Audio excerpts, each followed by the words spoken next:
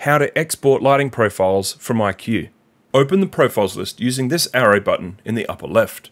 Here you'll find the Import-Export button at the top of the list.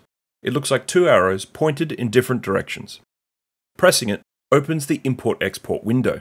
You'll have to change to the Export tab. You can also right-click any profile in the list, select Export, and it will open directly to the menu. The profile you currently have active, or the profile you've right-clicked on, is selected for you, but this can be changed via the drop-down list. Only export what you need. If you're exporting to share lighting profiles like I do, export only the lighting effects.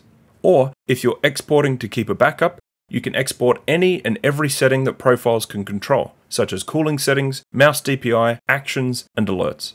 Pressing Export will bring up the file browser, choose the location, give your profile a name, hit save, and you're done. Subscribe to the channel for more because now you know